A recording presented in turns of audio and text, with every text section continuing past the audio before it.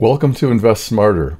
In this video, Jeff and I discuss the recent market bottoms. By the end of this video, you'll have a better view of what has been driving the markets and what might drive them going forward.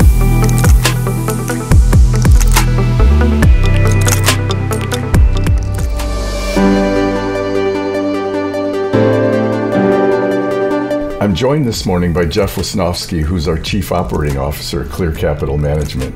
Good morning, Jeff. How you doing? Very well, thanks. Good.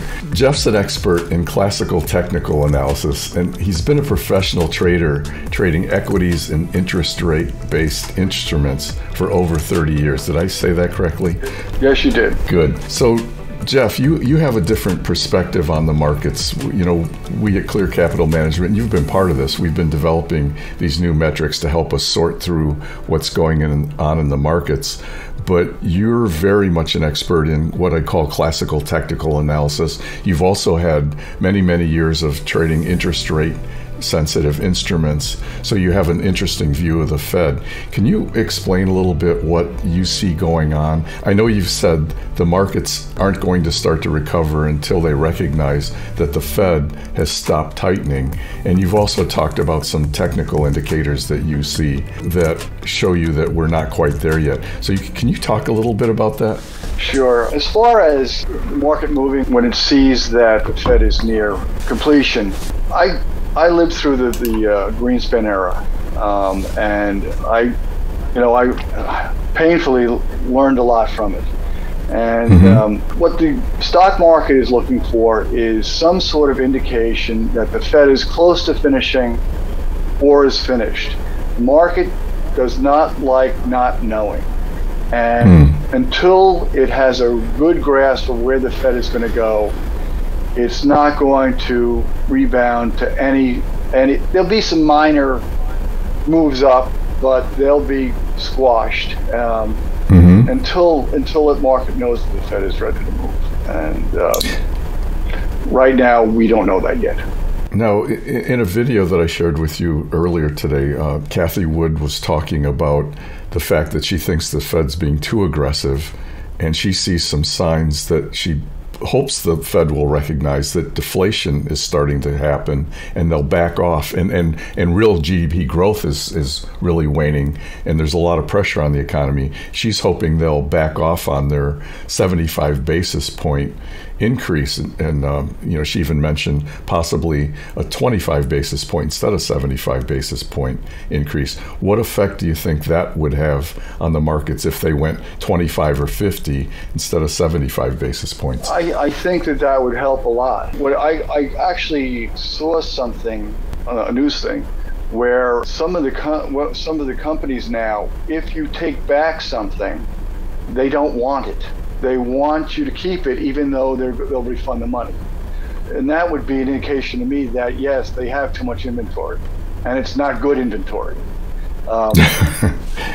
Well, yeah, in that same video, she talked about Costco, Target, and Walmart, three of the best inventory management companies in the world, having 30 to 40% too much inventory. So that tells everything, right? Right.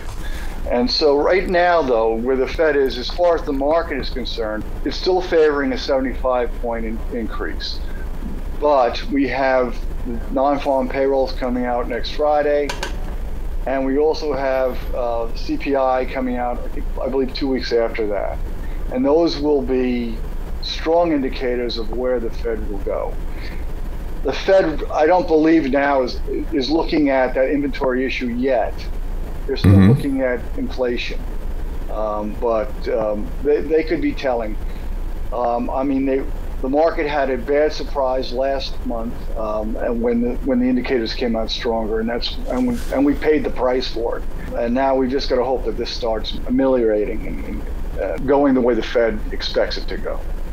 Now you've talked about in the past. There's an indicator. I guess it's based off of options trading on investing.com, where they show the likely probability of the Fed raising by half by 50 basis points, 0.5%, or by 75 basis points, 0.75%. Let me share my screen here and we can talk about that. This is investing.com, and you can see the Fed rate monitor tool here. What is this exactly, in your opinion? What is this expressing here? This is basically what the market views as the chances of the Fed going 75 versus 50. 225 to 250 is 75. 2 to 225 is 50. And right now, it's 86.2% chance of them going 75. And the Fed, if this maintains, the Fed will go 75. The Fed does not like fooling the markets. Okay, so this could actually lead the Fed into raising 75 basis points, based on what you're saying. Yes, but again, we still have some telling numbers within the next 2 weeks that could very much influence these numbers. So. Okay, so these could shift a lot. Correct. Is there anything else we should talk about on here? You should also keep cognizant of what the rest of the world is doing. If London's raising rates or Japan's raising rates, the Fed will stay in sync with what they're doing. So you're talking about this table up here where it's showing the last change? Yeah. Now, interesting, Bank of Japan actually lowered their interest rate here. Russia's an outlier. And China lowered theirs. European Central Bank lowered theirs. Interesting. Yeah, they may be fine. They may be seeing the inflation issue lessening in intensity there. So. Mm-hmm. Okay. So after a little bit of a lighting adjustment here, let's talk about, you mentioned last week that you saw something in the candles that didn't look like it was where you wanted it to be. All right, I've got SPY up here, but you want me to put the Qs up, right? It's funny. The Qs have a much sooner turning point than SPY. Oh, I'm not surprised. I see that all the time, that they tend to lead. Let's go back to 4-4. So go back to 4-4. So now you see, this is a trend line, a downward trending line. And what you're seeing here is that the market's been in a steady decline since January 3rd, I think. But right, January 3rd is where the market peaked out. Both the S&P and the NASDAQ. So you have really two trend lines. The other one is from January 3rd to 4-4, and then now it will go much higher.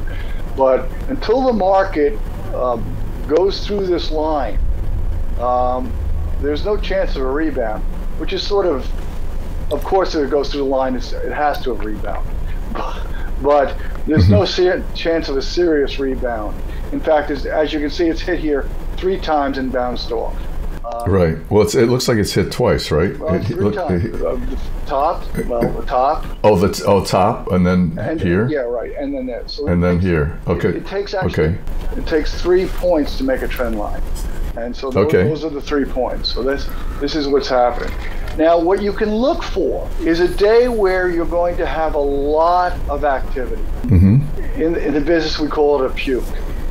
Oh, you mean high volume, like back here? High volume, and the market's going up and down, and you'll get a fairly substantial candle, meaning a huge hammer with a long tail, or a mess. Kind of like this candle here. Correct. I mean, that's not truly a candle. The shadow actually has the thing has to be 1/3 of the size of the. So this box on the top needs to be smaller and toward the top. Right. Right. Okay, got it. But it's an indication, and that which this had, but it didn't quite qualify. Okay. So basically, if you see that, there's a good indication in the market, and it goes through that trend line. There's a good chance you're going to get a sizable rebound. Is it going to go all the way up? I think we need to know whether we're going to go through in a recession still, and the Russia war will have an effect if that is sort of calming down. That will help. But if I was a gambling man, I'd buy something in here, and you're probably going to make some money on the idea. I wouldn't make any big bets. Yeah, so a little bit of bottom fishing here is what you're saying. You take a risk. You're saying, okay, everything's been blown out pretty far. I'm going to take a risk and start maybe dollar cost averaging in here. Right, and buying on the dips. Yeah, and one last thing though, you'd like to see the technical stocks moving up too, and they should actually lead this. So we'll see. So when you say the Qs are considered the technical stocks. So right. So that basically, if they're busting through and they're having a lot of volume, that's what you want to see. You may even see the value stocks even go down. But that, right, like the Dow. Right, the Dow. Right. The Dow giving up leadership to the Qs, to NASDAQ. And in fact, what we've been seeing through almost all of this downturn is the Dow stocks will perform better than the rest, better than the S&P, and definitely better than the tech. Right. Tech has been the worst performing sector. Right. And it has been severely beaten up. Do you want to look at the S&P 500? Sure, you can look at that one. You'll see that this one has a longer comeback period. Okay, so now we're looking at the S&P 500. So where should I again start here? And now you can see that this trend line is a little farther away from turning, which I'm finding interesting. So tech is leading; it's closer to the trend line, right. and the S&P, which is a much more broad index, is lagging. It's not leading to the trend line. Correct. Which you would expect at a bottom, because we've seen this over and over again in previous downturns. The Qs tend to be the leaders out of the bottom. Right. And if you wait for the S&P to turn, you may be late in getting in to the rebound. Otherwise it's just going to be a dead bet. Anything else beyond what I'm saying is just probably going to be a dead cat bounce. It's going to go up to the line, bounce off, and come off. Do you want to take a look at how our oscillators are looking relative to this conversation? I'm just curious. I don't know if I'll publish this or not, but let's take a look. So here we are in the Qs, and you can see back here the buying pressure was above the selling pressure. So the selling pressure is the orange solid line. Buying pressure is the solid gray line, and then the black line is the price of the Qs. So back here, the Qs started sort of leading us out. I think that was an oversold position, that basically, and that's why you got this bounce. So we got, that was around the 15th or 16th of June. The buying pressure started increasing, and then it dropped off again here. So let's contrast that with the S&P 500 or SPY. So now if we contrast that with SPY, interesting, Jeff, the selling pressure stayed above the buying pressure way back here, right. and tried to make a comeback, but it didn't make it. That's quite a contrast. Yeah. So this looks like there's better buying pressure here. Now wait a minute. Are these different scales? No, that's the same scale, right. 0 to 20, and wow, that's quite a contrast. So much less selling pressure here, better buying pressure here. And that you compare that to SPY, huge selling pressure relative to the buying pressure, and then the buying pressure never really gaining any traction. I have to tell you, what I noticed is that last month the S&P actually fell more than the Qs. It was, and you can't really see that in this price because this is linear. It's not logarithmic, so you really can't take that from this price chart. But I believe you. I mean, you'll find that basically what's happening now is technology is so beat up that it's sort of holding a position. It's not rebounding. It's just it's getting to a point where it doesn't want to. If it goes lower, people are going to buy it. Yeah, usually it's more like this, right? Over 3 months or 6 months, right? Where the Qs are clearly underperforming year to date. You'll probably see it even more. Well, that is 6 months just about. So the Qs, the tech stocks clearly got bashed more than the S&P 500 here. But now what you're saying, and it makes sense, in the last month, they've been tracking pretty closely. Actually, in the end, the Qs did beat it, but slightly, very slightly. But they're tracking, which is definitely a change. It's definitely a change. I mean, the Qs were getting tortured as compared to everything else. Let's put the Dow Jones Industrial Average. So over the past month, the value stocks are still performing better. And if we look over 3 months, they're the best. Over 6 months, they're the best. So no surprises there. So we need to see the Qs sort of turn up and start outperforming these, which will also be an indication of the bottom, right? Right. That's what you're going to be looking for. Concentrate not on the S&P, but on the Qs. Right. Because they'll be the leaders. Will drag the S&P back up. Well, let's do something kind of funny here. Let's take ARK, which is really the extreme end of the Qs, right? It's the very high innovation stocks. Let's throw that one up here. Let's change the color though. Actually, this is done very well. Wow. Okay. So clearly, what this says to me, the ARK has been. I mean, it's been more volatile, but boy, when it goes up, it just launches way above everything else.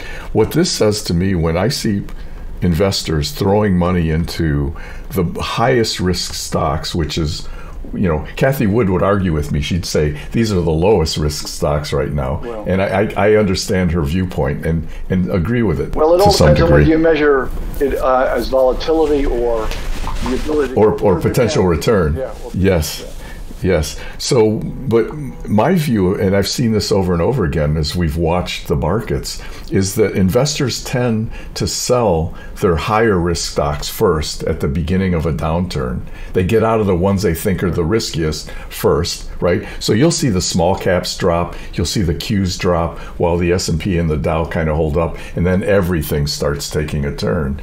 And then at the bottom, the same sort of thing happens except in opposite. So they start buying the riskiest assets first. They buy the ones where they think they're going to get the biggest returns because they've dropped the most.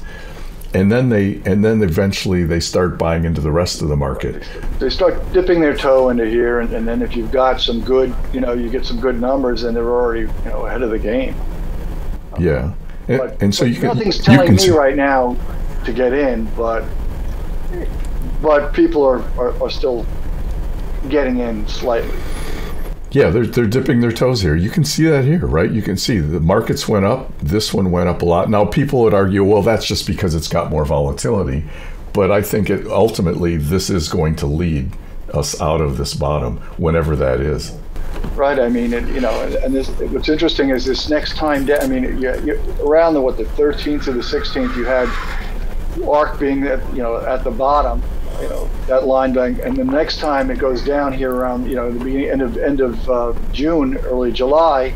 This is June 16th here. June 16th. So you're saying the next time it went down less, these went down more, right? And this one actually went up, right? From here to here is up. But I'm also looking at June 30th. So you're looking up here. That bottom there compared to those other bottoms, it nearly didn't go nearly as low as the S&P or the Qs or anything. So, right. I mean, it's getting to a point where people aren't selling the techs. Right. Well, and what's interesting is back here, I thought you were talking about back here. On the 13th, this bottomed out, and then it came up a little bit, as did these.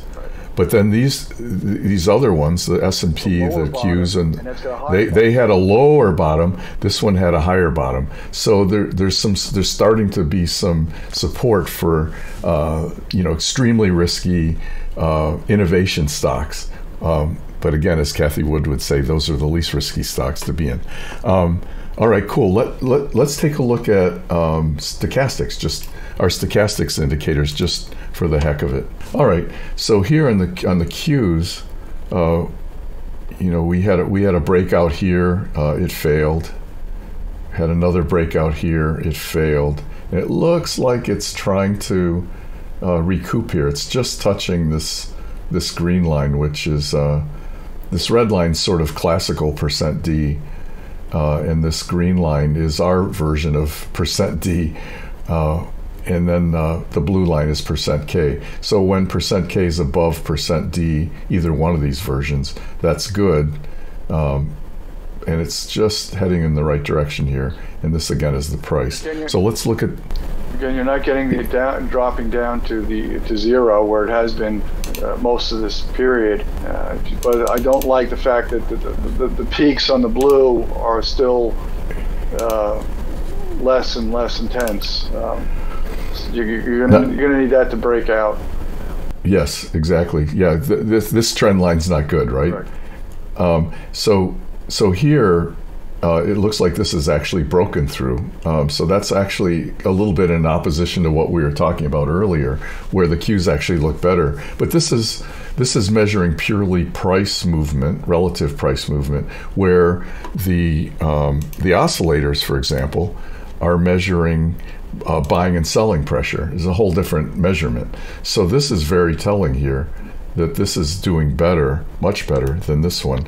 We didn't look at the Dow at all. Dow very much like the S&P 500. Right. Look at this. Lots of selling pressure, a lot of it here. Just like the SPY. So it looks like people are starting to go into the queues. This could be good. We'll have to wait and see. It could be the start. We're halfway through the year. The Fed, trust them or not, said that as time goes on, inflation pressure will become less and less. I tend to believe Cathie Wood's that we are in a disinflationary period, but the Fed hasn't realized it yet. Well, and funny, I just brought up the ARC oscillators, and you can see, just like the Qs, this has had more buying pressure than selling pressure. So this is in line with what we're seeing here with the Qs versus the SPY, the S&P 500, and the Dow Jones Industrial Average. What about small caps? What are we seeing there? Let's take a look. Again, risky investments, more buying pressure. So this could be an indication that we're at or near the bottom. Right. Very interesting. Yeah. And that lines up with another indicator that we have. So let's take a look at that. So this is another indicator that we've developed recently, which is kind of looking hopeful. Let's put it that way.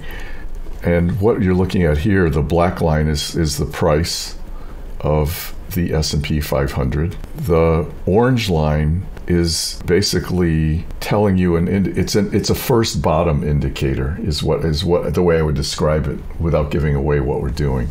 So it's an indication that you've seen a first bottom. And what do you need for this to do to see a first bottom? Well, you can see over here, this thing was at 100% here, but this confirming indicator, this dashed line, was only at 84%. So that's not a very good indication of a bottom. And you can see we didn't have a bottom there, nor did we have one anywhere along here, because it tried to rally and then bottomed more.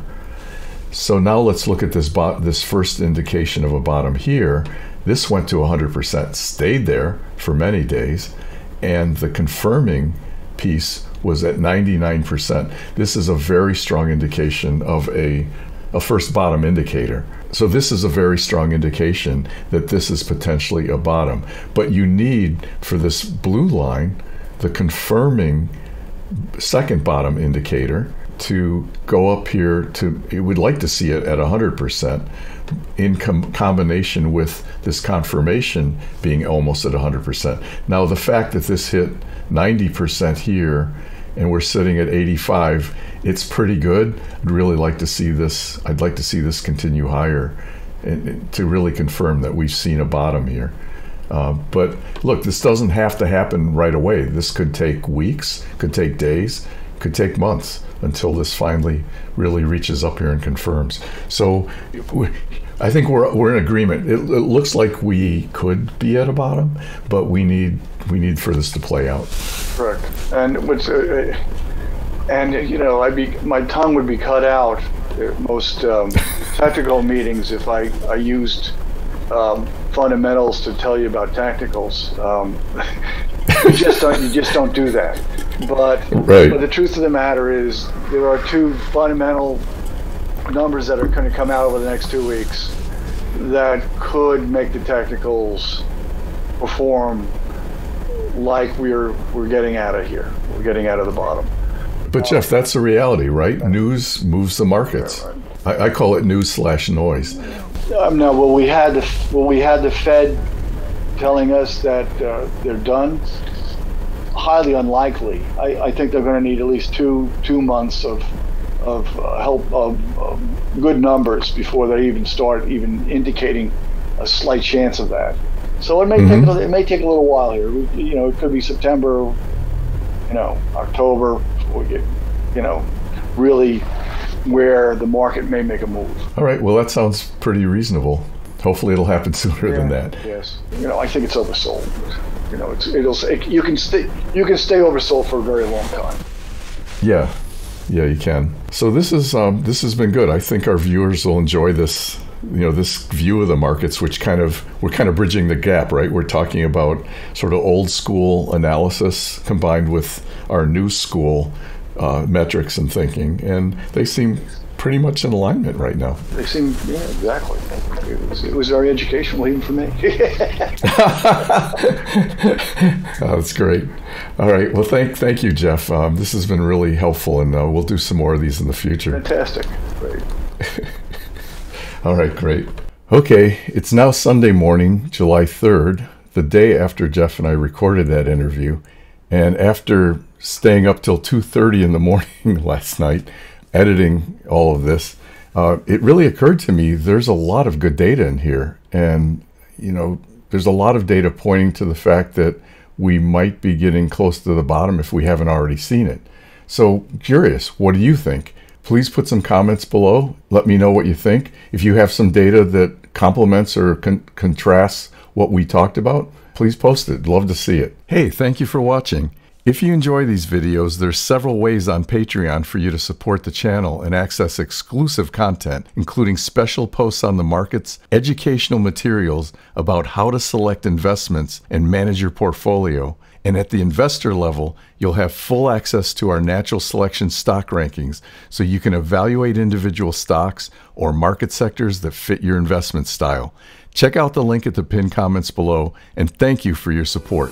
Thank you for watching today. If you like this video, please hit the like, subscribe, and notification bell so you won't miss an upcoming episode of Invest Smarter. That's all for now.